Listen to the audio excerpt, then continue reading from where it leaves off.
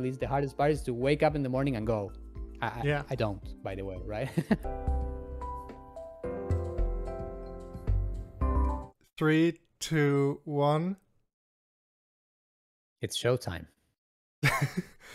Hello and welcome to the Backstage Plus show, the show where we go behind the scenes of various different media projects. My guest today is, sorry if I butcher your name, Pedro. I just say Pedro. Yeah, maybe you could introduce yourself. Hello, everyone. Thank you for having me. Yes, my name is very similar to that. It's Pedro. I'm from Argentina, and right now I'm working on a video game called Synth Hunters. But other than that, I work with VFX, making 3D graphics, animations, and stuff like that. So maybe you could tell us a little bit about the game you're working on? Yes, right now I'm making an RPG game.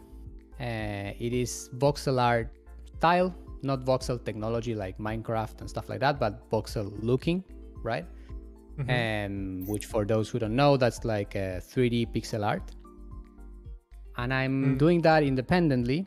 At the moment, I'm designing all the characters, the story, and the assets, everything very, very slowly, on the hopes to get funding eventually and start working with a professional team that will help me develop it in a more professional manner, right? I'm aiming from something of a AA game, like not a super amazing game, AAA like GTA or something like that, and also not like a homemade game, something in between of those two things.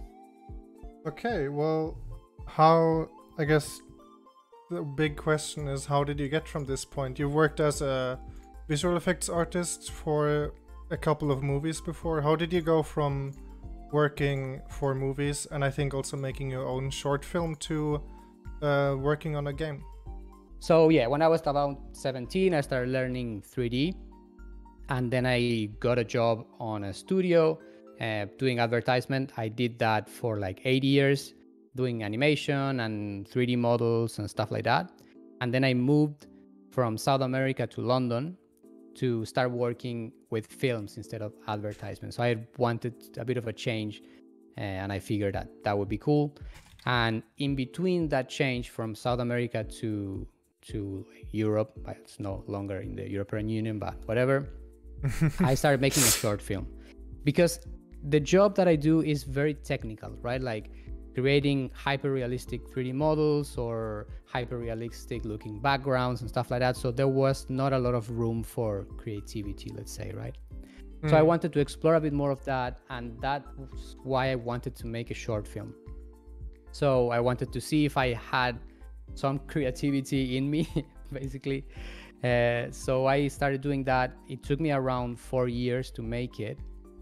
And then this short film made me realize that I really like doing those kind of things. And when I did the film, basically I finished it, and that got the attention of a production company called Atlas 5. And they helped me distribute this film in festivals, which was something that I didn't even know about, right? I made the film just to make it, and then I discovered this world of film festivals and stuff like that, where people submit their films and everybody goes to watch it on cinema screens, and it's for independent creators. So there's a lot of space for you to create something and really put it out there, right? And I really enjoyed that. And of course, after like a small success with my short film, I felt, like I needed to keep doing it to make another film. But honestly, something happened that I started thinking about making a video game. I always played video games, and I always wanted to make one, right? But I of course didn't know how to, but I was really excited about the idea. So I started exploring it more, and it was kind of a burning passion that I couldn't put down. I just wanted to do it, and I figured that I didn't need to change careers. I could just do it as a side project, the same way I did my short film. I did all the short film as I was working, so it's not that I quit my job or anything like that to do it. So that's how it came about. I really wanted to do it and started exploring more and more, and yeah, eventually it became a real thing. So yeah, these people, Atlas 5, when they heard that I was doing this game idea, that I was posting stuff on Instagram, and people started following me a bit, they said like, why don't we work on this project together from the beginning instead of like waiting until you finish or something to distribute it, you know? And yeah, that's the path that I took to get to seriously make the video game, basically. So the Atlas V, they how do I have to understand? Did they help you fund the game, or what did they do? So basically, what they are a production company from France, mm-hmm. and what they do is they know how to create documents that you can submit to participate in government funds, basically. Oh. So you know those processes are super bureaucratic, and mm-hmm. it requires for you to fill forms and have contracts and this and that. So it's very complex. It's a complex and very boring project that most people that are on the creative side don't really want to even know about, you know. Not only that, but they also have submitted things on the past, so they are known on the industry. So that really helps a lot when it comes to basically what the government, what they want is to make sure that if they give you money, you won't misuse it, right? And if they gave you money before and you used it properly, then you're more trusted. So it's not the same if you want to submit yourself, which you could do, but if you have the backing of a studio mm-hmm. That they know and everything, it becomes a bit easier. So not only that, but they also have a bit more know-how on the steps you need to take, what things you need to look at, and it was a very humbling process that was amazing for me, because of course, like everybody else, when you start thinking about a project, you dream big and you want to make the next GTA, the next super massive online game with super graphics and everything. But then when you start looking and trying to understand what that entails, what that means, you realize that it's impossible to make. And even then, it's hard to grasp how much money does it cost, what's the budget you should think of. It's very hard. And they, for me, really was amazing, because they helped me understand a lot of things. And they, for instance, put me in contact with actual game designers that I would pitch my game to them, and they would tell me, this is totally impossible to make, this is possible, maybe focus more on this, maybe try to understand better what kind of game you want to make. And honestly, the game that we are planning right now is totally different to the game that I originally started with. Very generic question, but I guess which games did inspire you? Or did you maybe find inspiration outside of video games, like movies or anything like that? Honestly, originally I was very into a game, an Argentine game called Argentum Online. Argentum Online? It is a very old school MMORPG made in Argentina that right now came back, and the people, the original team is remaking it, and it's looking amazing. It's very fun. It is an MMORPG of the kind that when you die, you drop all your items, and I wanted something like that. Lots of PvP. If you die, you drop your items, and also I really like games like Rust. I really like online competitive games, but turns out that online competitive games are probably the most expensive and complex kind of game that you can probably want to make, and that's what I wanted to make. I really quickly realized that it was not happening. So yeah, I needed to adapt it, and right now it became more of an offline game, co-op with multiplayer, where I put a lot of emphasis on the gameplay, right? It's a bit of a gamer's game. Like, you need to do combos and swap weapons and combine those weapons in clever ways to kill your enemies, and it's like fast-paced combat, but on a more like offline cooperative, right? Yeah, and so you're taking out the hardest part of the development, I guess, which is the taking out the online part. Yeah, the impossible part, yeah. Not the Yeah, hardest, it's the impossible one. of Like, course. the Unless you Nintendo compromise with Online a lot of sucks. things. Yeah. Right. So I just recently played a game online on Nintendo and it lagged a lot.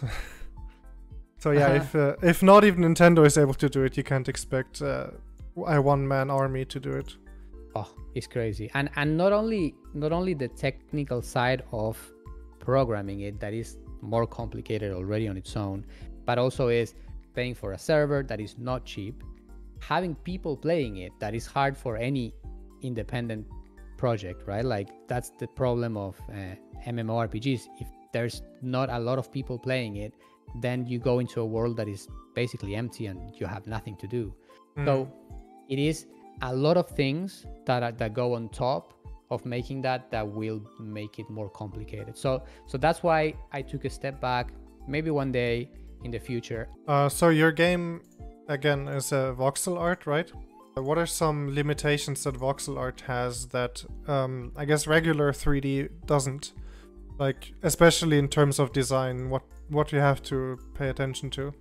Well, something that happens to me when I'm trying to make stuff for the game in voxel art is that sometimes I come up or I think of something that I feel it would be a cool design, but when you try to make it with very few voxels, it is not always that you will get that instant read, that you look at it and you know what it is. So that is something that is quite limiting. Yeah, so it has less detail, so you can't recognize it as easily, right? Yeah, I mean, sometimes I just don't manage to create an object that you look at it and you know what it is. Some other times it works great and it's like super simple and looks good and looks like design and also recognizable and everything. But sometimes, yeah, I just cannot work around it. I end up scrapping some ideas because I just don't find the design for it. Because I'm working with very few voxels, right? So yeah, that's a big limitation. You kind of build your community with the voxel art thing, right? You have like the Instagrams and you do tutorials as well. And I think I can see on the Discord, a lot of people on the Discord are fans specifically of voxel art. So I guess what is your what is your strategy to building a community? I try to, I use mainly Instagram. Is the only thing that I managed to figure out how to kind of figure it out. And basically what I do is I go to relevant hashtags to my game, like voxel art, like art, like illustration, 3D, animation, stuff like that. And I try to engage with accounts in Instagram, right? And maybe liking posts, leaving a comment, dropping a direct message, making sure that they are aware that I exist and that my brand exists. And hopefully from 10 people that I engage with, one will go into my profile, like the game, and some of those will then see that I have a Discord community and go check it out. And then the other side of it is I'm all the time trying to produce value for the people that potentially will follow me. And for this, I mean making a tutorial that will help them create their own voxel art. I have a mentoring channel on my Discord server where you can just go in and talk with me about your project, and I will tell you what I know. Maybe I can help you with something. So a lot of things that, especially because as the game right now is on more of a design step, is we're not programming, we don't have gameplay or demo or anything to start showing.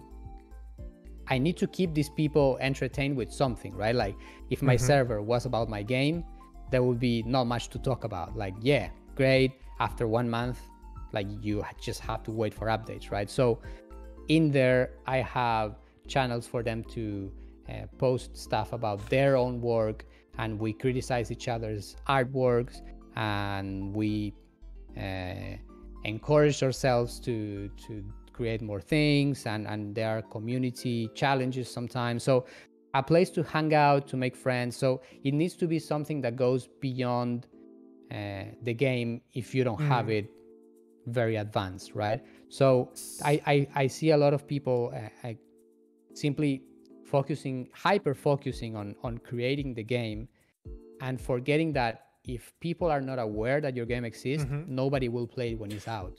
Yeah, And I guess you publish it on Steam, and that day is the most important, right? I guess maybe I could phrase it this way, is that you provide value more than just through your game, and that way people pay more attention to your game as well. Right. Maybe if you have a game that is very advanced, people can just be entertained by seeing you creating the game, and that's also value, right? It's not that they need to learn something, they just need to be entertained somehow.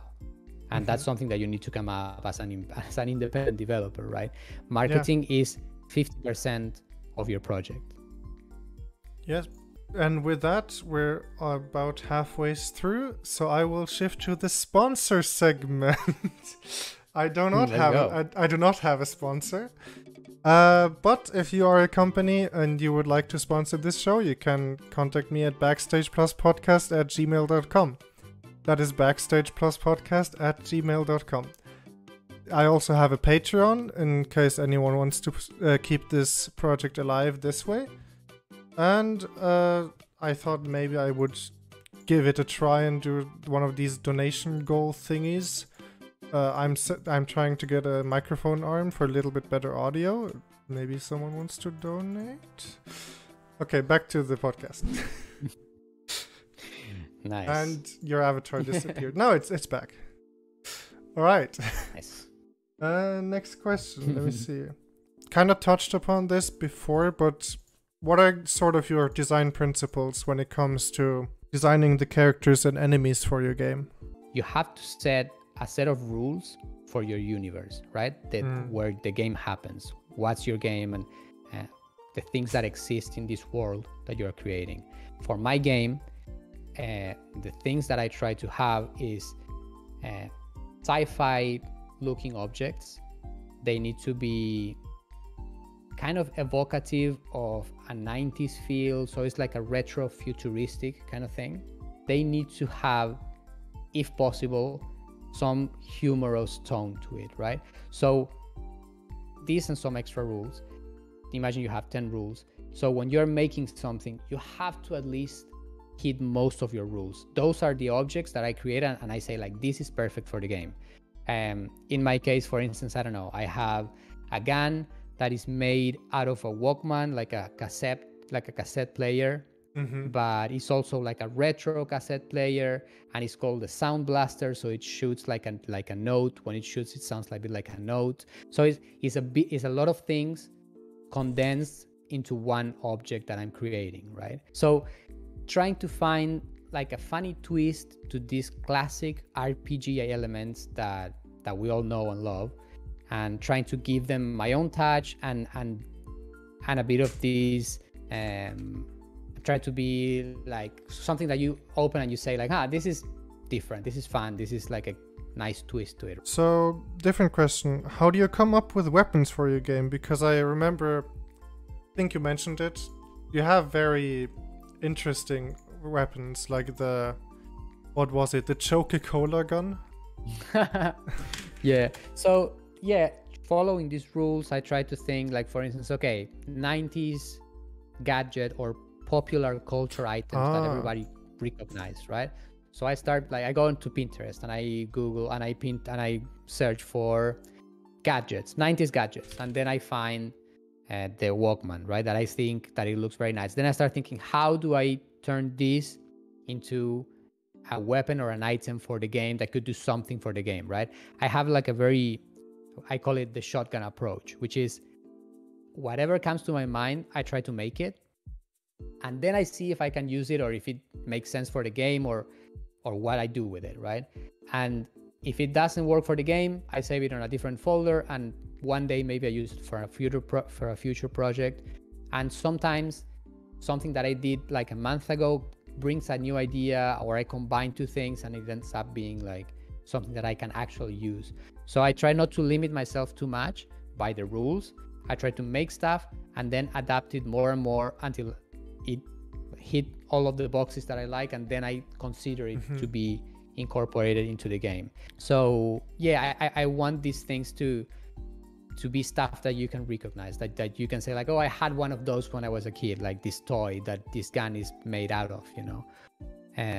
Like, I don't know, I have one of my characters has a helmet that is a Viewmaster. I don't know if you remember these very old toys called Viewmaster that was like a disc of negatives that you just could see. It was like a Disney toy or something. Then when you see it, if you don't know it, it looks nice, and if you know it, that has that extra layer that helps you relate to the game. Like, I know that thing, I know this reference, I know it. What is the most difficult part of making your game?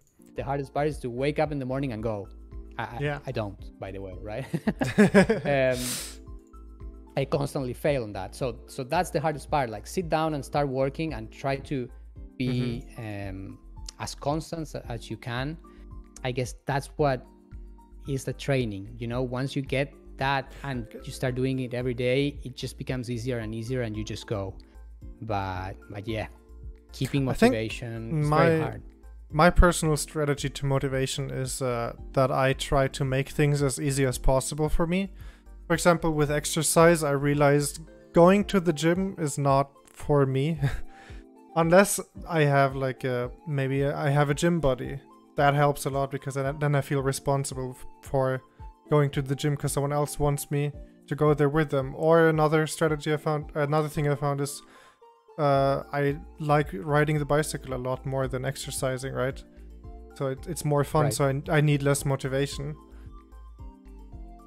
So yeah, that's great. So I think for me the strategy at least is to make it as easy as possible for yourself, so you don't need to rely on motivation at all. Definitely, yeah. I think finding the thing that gets you to do and do a lot of that, right? Yeah, that's crucial. Yeah, I agree. Quick question: how do you come up with these names like Coca-Cola and Farta? So there's a lot of back and forth on the server and with the community that I've gathered over time.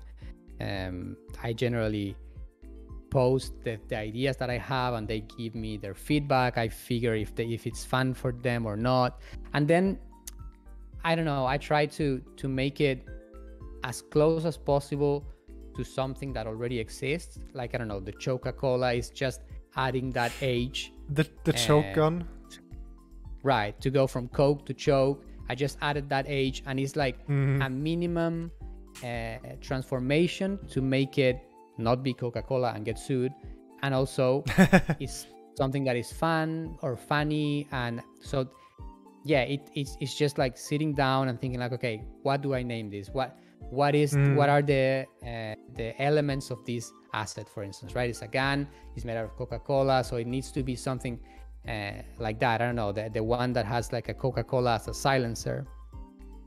Originally was the first one. This one, right? Yeah. Originally was a Coca-Cola, like a normal Coke, the red one, but then I thought it's a silencer, so maybe it's a calorie silencer. So then I changed it to a Diet Coke. So I constantly try to adapt it. So maybe the name changes the design of the asset, right? Just to have more of it. Like if I don't find it, I will just call it whatever. It's fine. But I always try to just add that extra layer. If the name is funny and the object is cleverly designed and it looks nice, well, that's a perfect asset for the game. If it's just good, then great, right? You also made one of your characters as like a physical toy once, right? Is that like I guess like a hobby you had before, or is that something that came out of this project to make, I guess, physical models as well? I think when I started creating my characters, and the simplicity of them opened a lot of doors creatively, because when something is simple, it's simple to produce on a lot of ways, right? So being that I have simple square looking characters, I figure that there's a lot of potential to make toys and other kinds of merchandise with the intellectual property that I'm generating. Well, since you've worked on a couple of not video games, films before, movies, what is the favorite film you've worked on and why? Right. So for the people that don't know, I used to work, right now I resigned this work and I'm working as a freelance for advertisement, but before that I was working doing films for a studio called Frame Store, and we worked in like Marvel films and big films like that. So honestly, the process of making those films is super technical and super slow, and it is something like you make whatever you're making. I was making environments, which means like 3D scenarios, or so, you know, when you have the character and they are on a green screen, whatever goes behind that green screen, like a city, a forest, a mountain, whatever, that's what I was working on with the team of people, right? So imagine we were making a mountain. So I would just model a mountain over the course of a week or something, and then you publish that, and it goes to a little cinema where there's the technical director that sees this project, this that you're working on, and they will tell you like, this pixel here, I would like it a bit more clear. This other piece of the mountain up here. So it's months and months of you going back and forth, perfecting it and perfecting it. So the processes of the films really blend in a lot. I would say that the ones that I enjoyed the most was the ones that I was not hyper focusing on one mountain, but I was working more of a bigger environment. And that happened, for instance, in Thor Ragnarok. That was very fun to make. We made like the whole city when the characters are like on a bridge, and you see this big building that is all made out of gold, and all that city behind it. That's what we were working on, and it was lots of fun just making all the different parts of it. But honestly, something I really enjoyed about that work was that it was somehow was like very glamorous, you know, like when I worked, for instance, in Avengers Endgame and Infinity War, and I really like how people get excited when they learn that I participated in these kind of films, you know? So I guess that was like the most fun, because after finishing it, I kept hearing about people like really enjoying the film and really liking the bits that I participated on. So yeah, I guess that's the most fun for me part of that work, because I'm not the most technical guy, right? So then like, I enjoy more to step like, back and see the final product. As a viewer of movies, which movie did you enjoy the most out of the ones you worked on? Honestly, I haven't watched all of the movies that I worked on, because funny enough, I'm not the biggest fan of superhero movies. I just really enjoy not me participating and making it. But yeah, I haven't really watched probably 60% of the ones I worked on. Fair enough. But yeah, I really enjoy like really boring movies, old movies, and I love psychological thrillers and stuff like that. But wow, let me think. Yeah, probably Thor Ragnarok. It was just so cool to. Well, honestly, no.